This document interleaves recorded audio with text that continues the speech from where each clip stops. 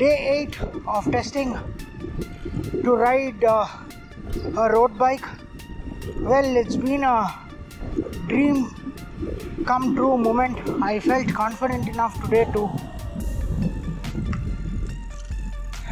get it riding away from my home area, and luckily this wind tunnel road, which is very near to my place, is a blessing in disguise.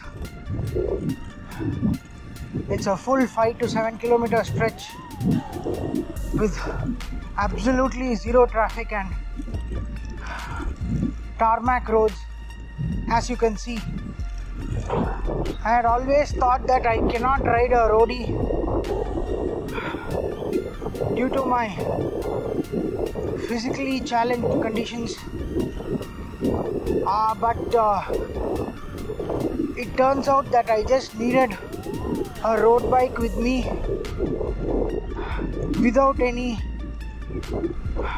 condition or timelines to return back to the owner. My friend, whose roadie is this,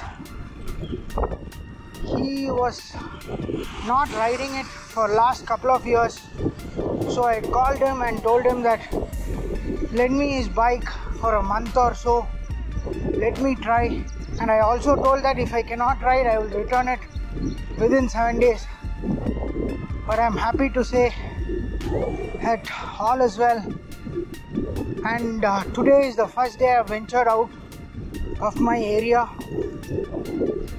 Well, there are a few things that I can do once I get my own roadie.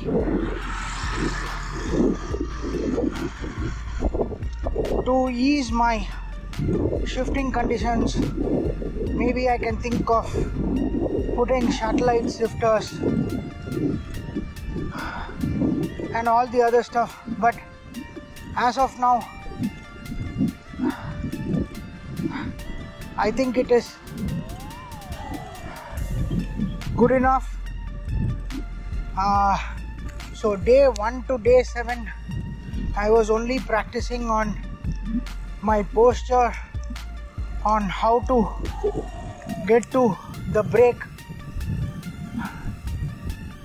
I need to use my left arm to change the gears. Well, these are the small things that prevented me from getting a roadie in the first place. The most important being whether I could place my right hand on the handlebar. I knew that I could not place it on the hood or the drop bar, but this is a good starting point. The plan is to practice more on this bike for a month or so, understand all the nuances, to get used to various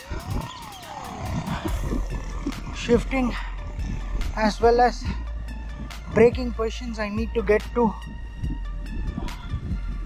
as compared to a flat bar bike which I've been owning for last 8 years.